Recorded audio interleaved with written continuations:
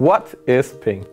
Ping is a command line utility available on virtually any operating system with network connectivity. It acts as a test to see if a network device is reachable. The ping command sends a request over the network to a specific device. A successful ping results in a response from the computer that was pinged back to the originating computer. So how does ping work? The ping utility uses the echo request and echo reply messages within the Internet Control Message Protocol. An integral part of any IP network. When a ping command is issued, an echo request packet is sent to the address specified. When the remote host receives the echo request, it responds with an echo reply packet. By default, the ping command sends several echo requests.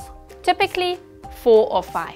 The result of each echo request is displayed. It shows if the request received a successful response. It also shows how many bytes were received in response, The time to live, and how long the response took to receive, along with statistics about packet loss and round-trip times. Now, how exactly can I make use of ping? Perhaps the most common use of the ping utility is in troubleshooting. When trying to use applications or systems over network, the most important thing to know is if there is actually a working connection.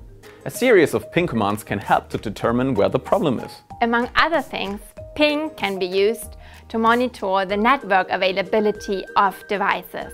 A ping command running as a scheduled task can offer rudimentary polling of any networked computer or device without the need to install any additional software agents and without the need to open additional ports.